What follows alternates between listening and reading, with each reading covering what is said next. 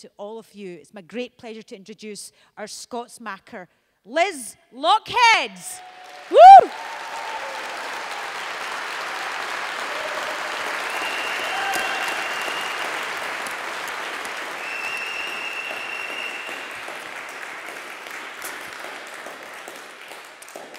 It's an absolutely huge honour to have been invited here today as a last-minute guest. I only heard about it yesterday, actually. And I'm particularly honoured because this event is dedicated to the memory of the great Margaret MacDonald. What an honour. I mean, how sad is it that she was so cruelly robbed of getting to vote in September? I can't believe that. I mean, Margaret MacDonald, I just admired her so much, right from, we're practically contemporaries. A Lanarkshire girl like me. In fact, when I was younger and blonder and bonnier, a couple of times I got mistaken for her, and I was so chuffed. It was fantastic. I haven't been here since noon because I wasn't in Glasgow earlier today. I just got here about midway through the event, just before 4, just in time to hear Kieran's 25 reasons. Brilliant. And my God, I've heard so many passionate and brilliant and articulate speeches that I'm in awe. And I'm in awe particularly because I'm not capable of making a passionate, articulate speech myself, coming from me. I'm not. I just want to tell you one tiny wee story that very recently I was doing some publicity for a theatre piece thing.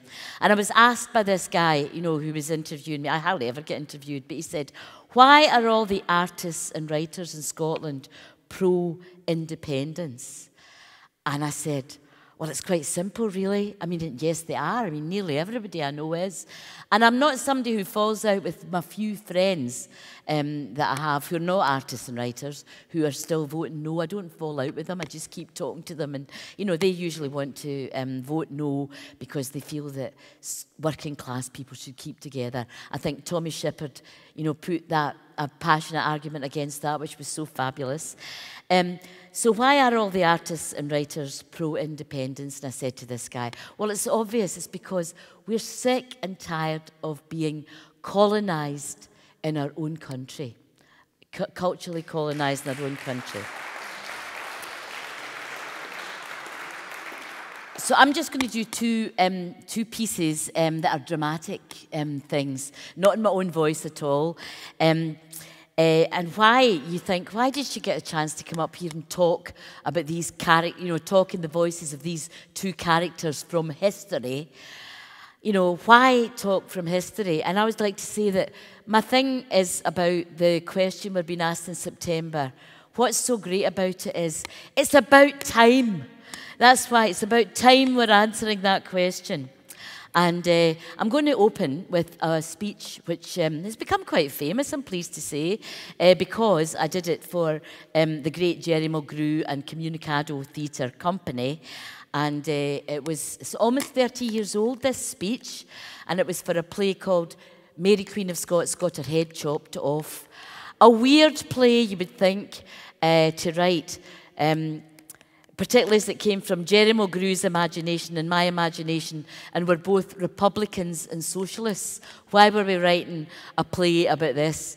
Because for us, it wasn't a history play, or not entirely. And anyway, it's a very good story. So this is the opening speech, and the character's a crow. She's a talking crow, and here's what she says. Country, Scotland. What like is it? It's a peat bog. It's a dark forest. It's a cauldron o' lye, a salt pan or a coal mine. If you're gey lucky, it's a bonny bricht beer meadow or a park o' kye. Or maybe it's a field of stains. It's a tenement or a merchant's hall. It's a hoorhouse or a humble cot, Princey Street or Paddy's Market.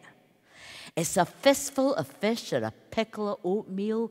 It's a queen's banquet or roast meats and junkets. It depends. It depends. I dinna ken what like your Scotland is. Here's mine's national flower, the thistle, national pastime, nostalgia, national weather, smear, har, drizzle, snow. National bird, the crow, the corbeau, la corbeille, le corbeau, moi. How me? Eh, eh, eh. Voice like a choked laugh, ragbag o' a bird in my black duds, oh, angles and elbows and broken oxter feathers, black beady in my executioner's hood. No bra, but I think I hear sort of black glamour. Do I no put you in mind of the skating minister? Or, on the other foot, the parish priest, the dirty beast? I live. My nests are reckless sticks. I live on lamb's eyes and road accidents. Oh, see, after the battle, man, it's a pure feast. My eyes are our big, even for my belly. In lean years of peace, my belly thinks its throat's been cut. And she takes the two queens, Mary on her right-hand side, Elizabeth on the other, and parades them. And she says, once upon a time, there were 2 queens on the one green island. And the one green island was split into 2 kingdoms, but no equal kingdoms. Nobody in their right mind would insist on that. For the northern kingdom was cold and small, and the people were low-statured and ignorant and feared of their lords, and poor they were starving. And their queen was beautiful and tall and fair and Frenchified.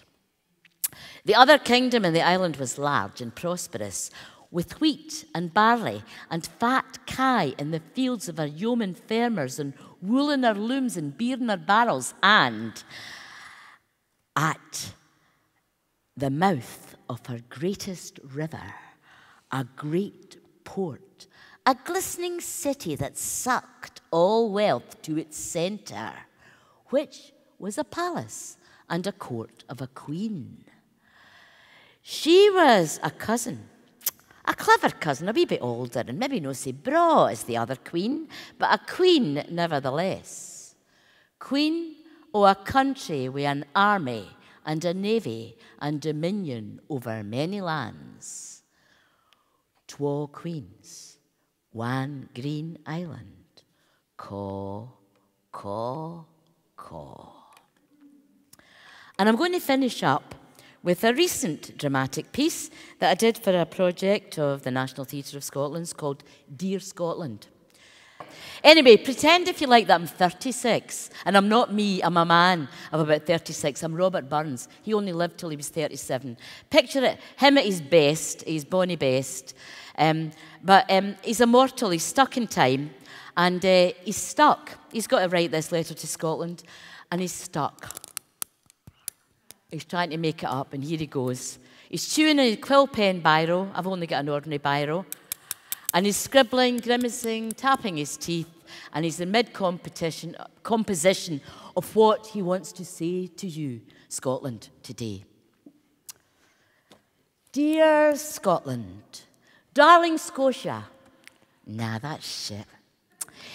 Hear me, my native land. OTT? A bit. Try Dear Caledonia, stern and wild, and hit the romantic note. As long as you steer up young and old, get them fit for their big vote. Now, isn't this braw portrait o' your bard a gem? A very icon, fit for sticking on a dishclout or in a frame. Naismith prettified me in print, in pent. Now to all of them, I'm Rabbi. I'm your man, the greatest, the creme de la creme at Standard Happy. For yon is what Litcrit calls the form I wrote in, habitually. That dum-de-dum you all quote in because it sticks. I will allow it stotin'. This nifty stanza I could go to sick Lensway, say sick a lot in, largs to Lachranza, clocked into Peebles, Auld Ayr to Aberdeen, Glasgow, Embra, Alloa to Wick, and all points in between, look to me, rhyming, to reason arguments umpteen, with rigour. In it, I can persuade, seduce, or vent my spleen with vim and vigour. I'm quoted, misquoted whiles, alack, 'tis fair to admit posterity's a broad kirk kind of affair. They pick and choose their bits of ye. As Scots, whate'er their bag is, commemorate my birth with wispy neeps, hot air and haggis. This January, handselled in a most auspicious year. At suppers across the land, the slogan here, I know the poet in me, all sought to commandeer is on their side. Yup. Shit or get aff the pot time's nearly here. Time nor tide, as the poet said, nae man can tether. And Christ, that poet was me. But ony blether that tries to sign me up as a better aff together gets stuffed. I'll tell them in language purpler than the heather, enough. That Parcel of Rogues in 1707, after the Darien disaster, while ne'er be forgiven, had us bought and sold for English gold, bastards driven by greed and gain, taking us till new, and somehow still by descent riven to get free again. Should Scotland be an independent country? The question will surely say aye to. They can't manifest yin good reason why we shouldn't. Yes, the best yin, the only answer. So screw your courage. Stick a saltire in the yes yin on the voting paper. Oh, sake.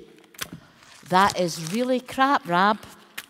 Only answer, voting paper? That will not do. Not only does it not rhyme, barely even makes it into the assonance category.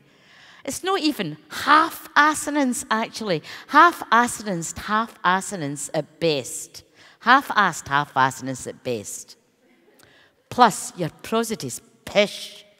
See, trouble is, I'm finding it hell of a hard to get going in a poem with saying something so bloody obvious. What kind of country doesn't want to take responsibility for its own affairs? Are you a country or are you a region? How are you going to answer that big, that simple question? Should Scotland be an independent country? Vote no and you'll be under Tory rule forever if Middle England says so. Vote yes. And, oh, dearie me, there'll maybe be a wee bit more to pay on the taxes. If you are one of those affluent enough to pay it, be glad and proud to be part of a democracy with the power to make compassionate and just choices. Christ Almighty, don't talk to me, don't talk to my bairns, don't talk to my goodwife Jean about poverty. All right, forget it. That's in the past, and what's by is by. But you, on the 18th, have a chance to make a choice, to make the first of many good and independent choices. Do you want Trident? You could wake up on the 19th of September not to work as if you were in the early days of a better nation, but to be alive now in the early days of a better nation, if you make it so. And no, I never said it would be easy. Not in prose, rhyme, rap, hip-hop, verse libras, sonnets, syllabics, standard habby, nor ne'er-do-well doggerel. You would have to make it up. Make it up as you go along, as I do. Open your hearts and hope. Open your minds to change. Open up the future, because it's not yet written.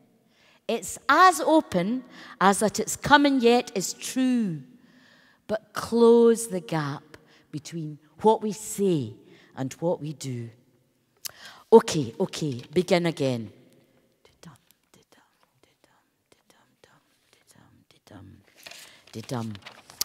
Okay. Let our rejection of the status quo be as robust as old Scotia's wish to no see it for dust is. And New Scotland's passion for social justice be our base note. Look to the future. Show her what trust is. Give her a yes vote. Thank you.